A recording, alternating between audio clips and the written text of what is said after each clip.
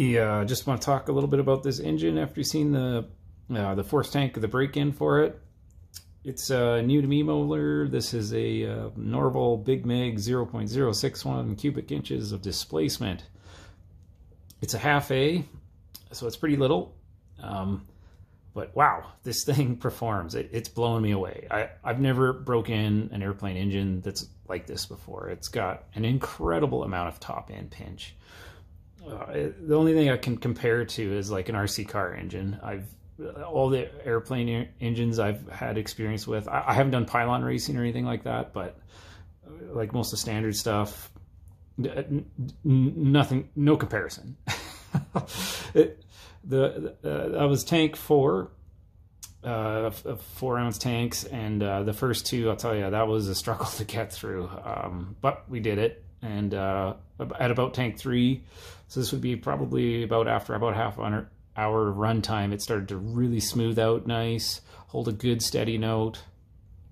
It likes to run a touch on the rich end.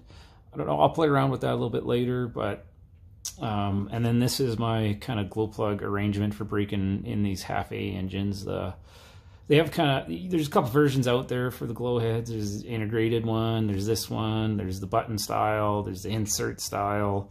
I like this for breaking stuff in just because there's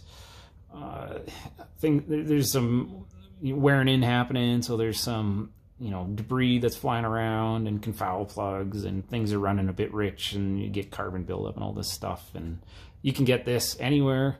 All the other stuff is kind of hard to find these days, and if you can find it, it's quite expensive. So I tend to only use that stuff for actually flying and things of that nature. But I don't know, this works for me. I'm not trying to sway you. That's just my basis for why I'm using this.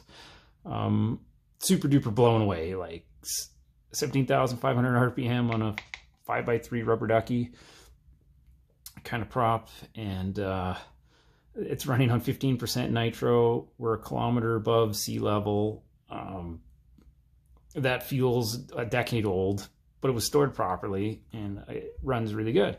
So I can't even imagine what this thing would be like on 25% nitro, like a fresh bottle, and maybe with the stiff APC 5x3, it would be insane. But this is good enough for me. 17,000 rip'ems is plenty. It's gonna rip. I'm gonna throw it on this. This is a Carl Goldberg design. It's a control line. I would call it a little Satan. I think it's gonna rip really good. This is motor number 3 for this. The first two, one had a major flaw in it. The other one vibrated way too bad. But this one I've got a really good feeling about. I'm sure it's gonna be fine. And yeah, I look forward to getting that in the air. Hope you enjoyed this video.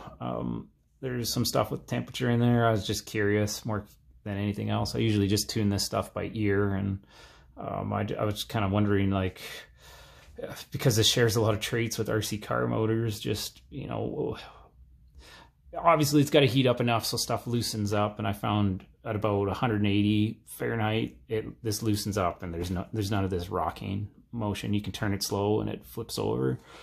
It's kind of 180 Fahrenheit plus. It was good, and it seemed to run really good up to about 220, 230. I didn't really experiment beyond that, but because this isn't the typical, doesn't match the cooling, so it's a little bit different. Again, it's aluminum, so it wicks heat really good. But yeah, that's just my observations. Hope you enjoyed this. Feel free to comment if you like watching stuff like this. Just throw me a like, or feel free to subscribe, and I'll keep bringing it.